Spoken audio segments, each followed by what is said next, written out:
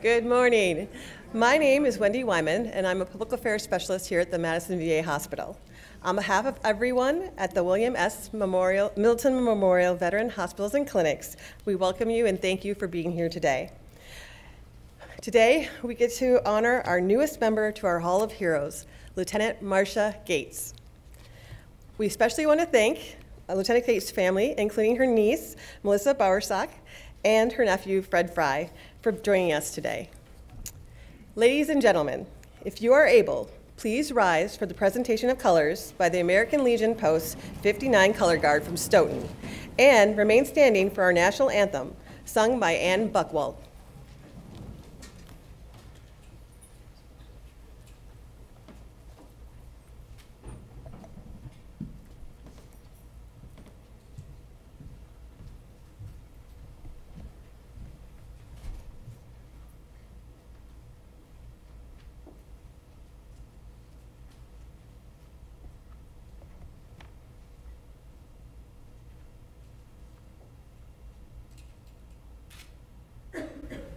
Oh, say, can you see by the dawn's early light what so proudly we hailed at the twilight's last gleaming, whose broad stripes and bright stars through the perilous fight o'er the ramparts we watched were so gallantly streaming, and the rockets' red glare, the bombs bursting in air, gave proof through the night that our flag was still there.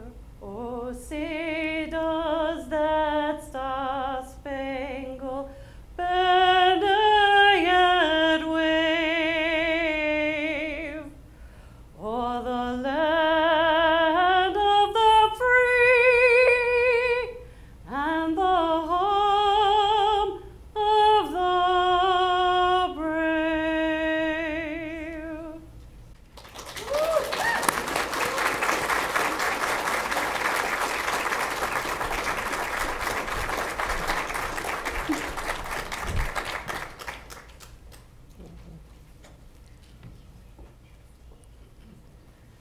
Please be seated.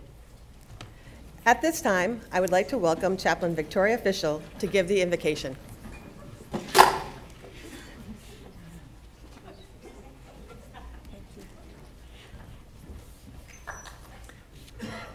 Good morning. As we gather here today, may we be guided by the spirit of unity, appreciation, and celebration for this induction into the Hall of Heroes ceremony. We gather today to remember historic events and the courageous acts done by Lieutenant Marcia Gates. We are thankful for her example and for all those who have served in the military. We are also thankful for this time to be able to come together and honor someone who was so selfless and courageous in the midst of difficulties during her times of service. We ask that this ceremony be a day of reflection, of remembrance, and of renewal for each of us. May we remember the deeper meaning of this day as we share in fellowship with each other and honor the memory of Lieutenant Marcia Gates for all that she has done in her life. We celebrate her and we thank her family and all those who have turned out to support this endeavor. We ask all these things. Amen.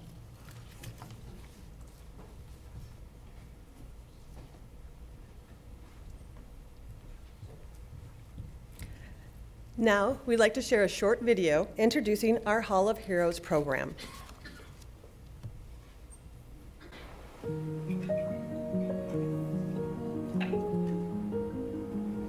This is one thing that we can do is a Veterans Hospital that St. Mary's or UW Hospital just, they don't have something like this. This is special. This is for our veterans, for our staff, for their family members. It's a way of paying tribute that they're so well deserved. I joined the VFW in Middleton post 8216, and for me that was a changing point in my life. It was brought together a bunch of similar people that have experienced war and probably changed their lives forever. Someone there said, well, you have a Silver Star. We need to do something to recognize that.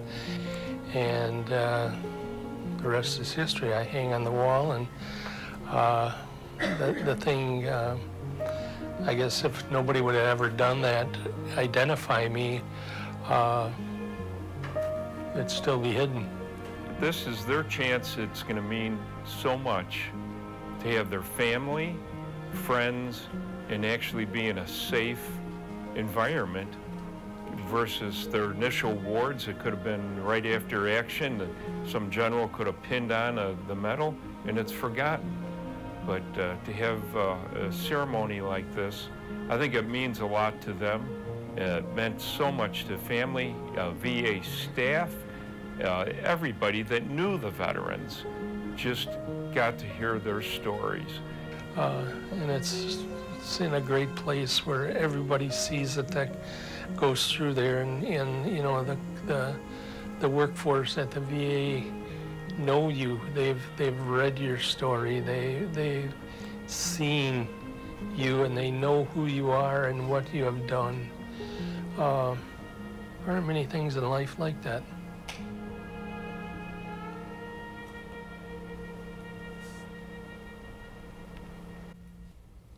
In 2002, Dr. John Hofer, then Chief of Dentistry, began the Hall of Heroes program at our hospital. His idea was to honor veterans in Madison area whose military service was especially heroic. Since the initial ceremony, the program has inducted 18 veterans representing 4 different branches of service with various awards. We'd like to take this opportunity to observe a moment of silence for all our inductees who are no longer with us, including Lieutenant Norman Morozic, who passed away since our last induction.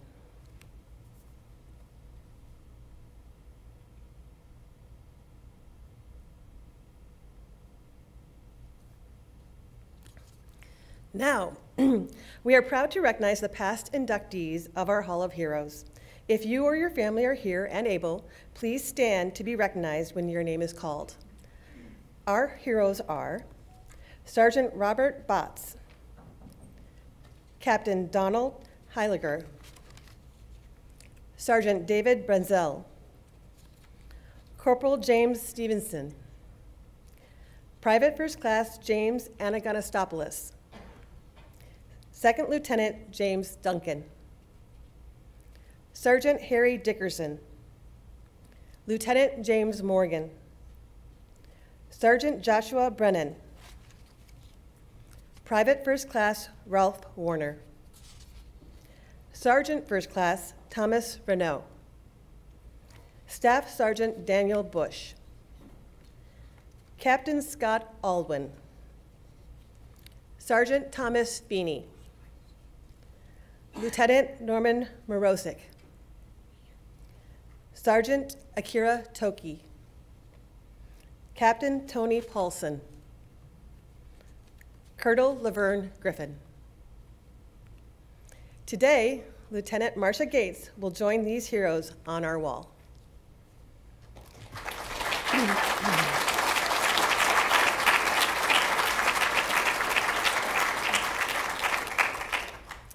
Today is also Women's Veterans Recognition Day. It is not a separate Veterans Day for women, but a day celebrating the signing of Women's Armed Services Integration Act of 1948. This legislation allowed women to serve as permanent members of the armed forces. Before this, all women except for nurses were sent home after each conflict. In 1941, When she joined the Army, Lieutenant Gates was a nurse, which was the only profession a woman was allowed to serve in the military during peacetime.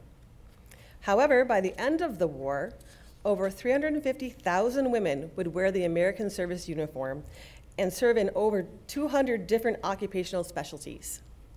These trailblazing women paved the way for later generations and helped inspire female service members across all the military branches. While Lieutenant Gates and her fellow women veterans did not serve in combat roles, they did serve in harm's way. 432 servicewomen were killed during World War II, and 88 were taken prisoner. Lieutenant Gates was one of these 88. Her actions as a nurse and a POW highlighted not only her strength and resiliency, but her dedication to duty and country. As a fellow veteran who served in a combat zone, I feel Lieutenant Gates said it best when she said, "Nothing else you will do in your lives will mean so much to so many." With that in mind, I'm pleased to welcome our Executive Director, Christine Kleckner. Please join me in welcoming Christine to the stage.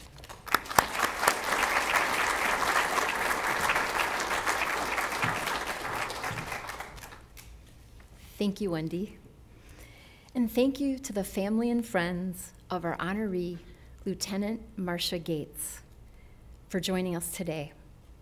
The Hall of Heroes is our way here at the Madison VA Hospital to honor and recognize local veterans and service members who have served their country in wartime and have been awarded military decorations for valor, heroism, and specific combat actions. It serves as a reminder of what our courageous veterans endured and honors the sacrifices they made. During her military career, Lieutenant Gates served as a nurse, and for over 30 months of her service, she served as a nurse while also being a prisoner of war in the Santo Tomas internment camp in Manila. Lieutenant Gates' service and sacrifice for others was exceptional. Her family archives are available online, and we're so thankful that they shared those with our Wisconsin Veterans Museum. Reading through those archives, you can follow her story, from her parents' constant attempts to verify her whereabouts, to the confirmation they received from the War Department informing them that their daughter was a POW, to the welcome home letters she received from President Roosevelt, thanking her for her heroic service. Her unique and important story reflects the sacrifice so many made to lead our nation to victory in the Second World War. Her story is one of, well, a hero worthy of recognition in the halls of our Madison VA Hospital. It is now my pleasure to welcome to the stage to share some of the story Lieutenant Gates' niece, Melissa Bowersock.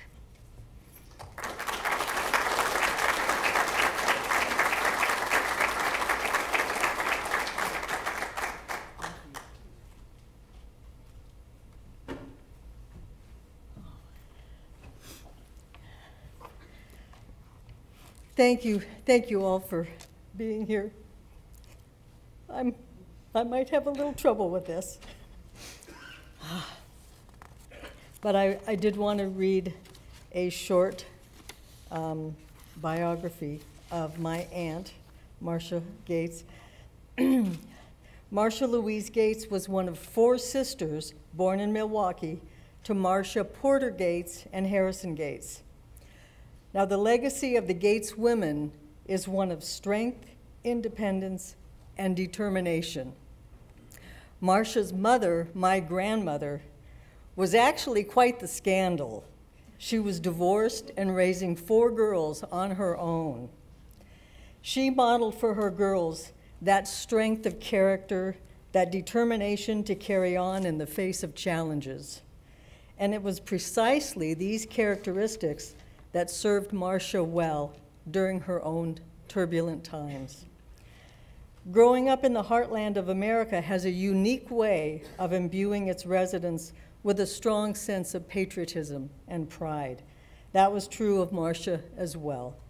Early in 1941, when aggressions were already being seen on the shores far from the U.S., Marcia enlisted in the Army, both out of a sense of patriotism and a desire to see the world. Marcia wanted very badly to be posted in Europe, but was sent to the Philippines instead.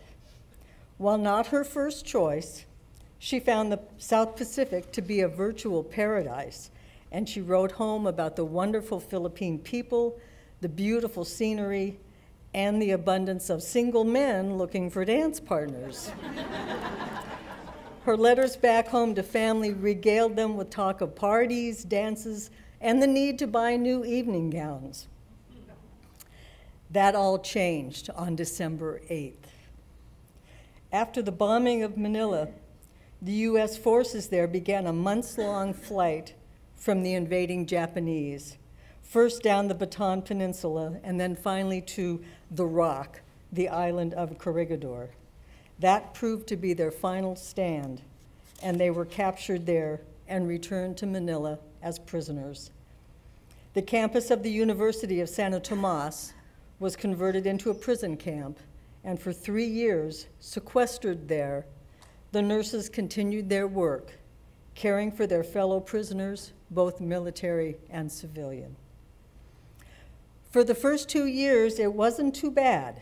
The civilian Japanese in charge allowed the prisoners to trade with the natives for food and clothing.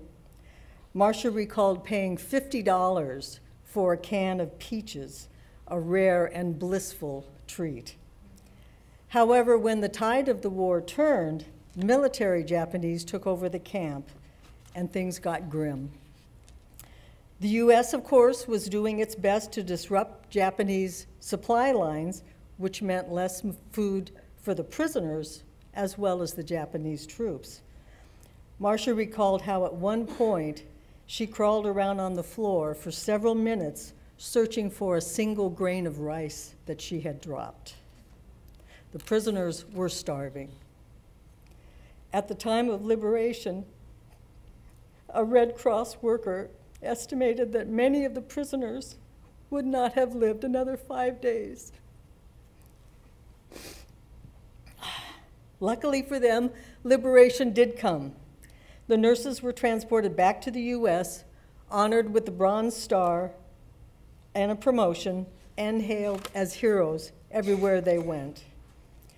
Marcia said they never understood this label of hero.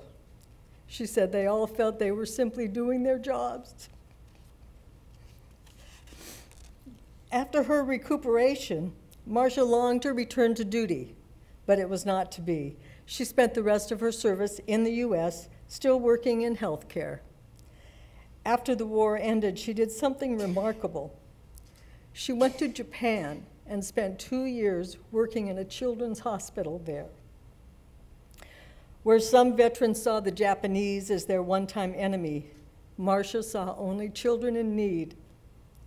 She worked the rest of her life in healthcare, passing away in 1970. Thank you.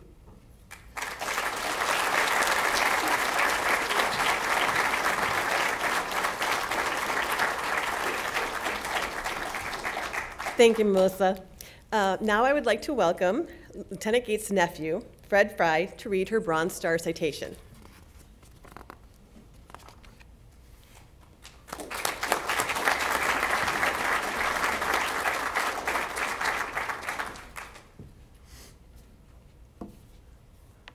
I'd like to echo Melissa's comments. Thank you all for coming today. We really appreciate it. It's my honor to read this proclamation. By direction of the President, under the provisions of Executive Order Number 9419, 4 February 1944, a Bronze Star Medal is awarded by the Commanding General, United States Army Forces in the Far East, to the following named member of the Army Nurse Corps for meritorious achievement while in the hands of the enemy in caring for the sick and wounded, Second Lieutenant Marcia Gates, by command of General Douglas MacArthur.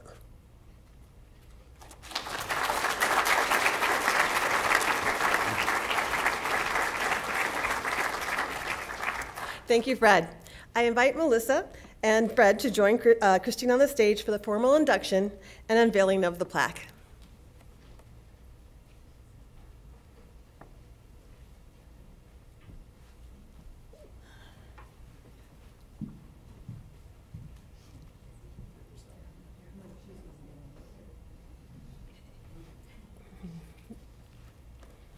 Please stand if you are able.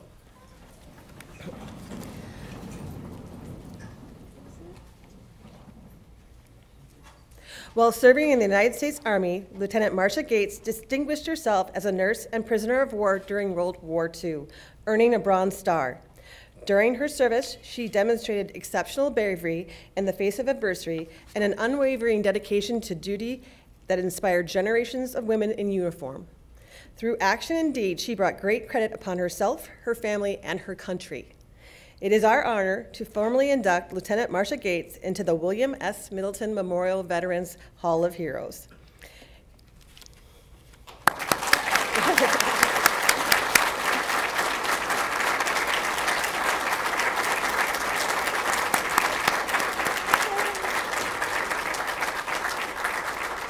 Please be seated.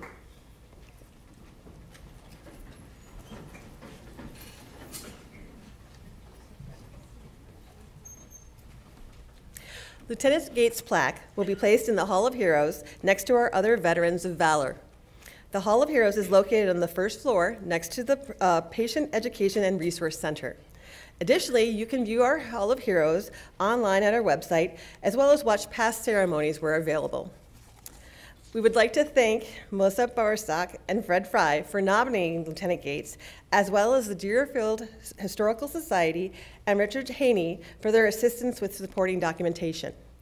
Additionally, we'd like to thank Lieutenant Gates' family, including Graham Lee, for joining us to honor her today. This concludes our ceremony. First, we'll give the media an opportunity to interview Lieutenant Gates' family. Meanwhile, you are invited to enjoy the cake that is at the back of the auditorium and then take a few photos. We do ask that you keep the noise to a minimum while the interviews are being conducted. Finally, please remember to nominate your veteran for our Hall of Heroes. And we'll see you back here in November for our next induction. Thank you for joining us, and drive safely.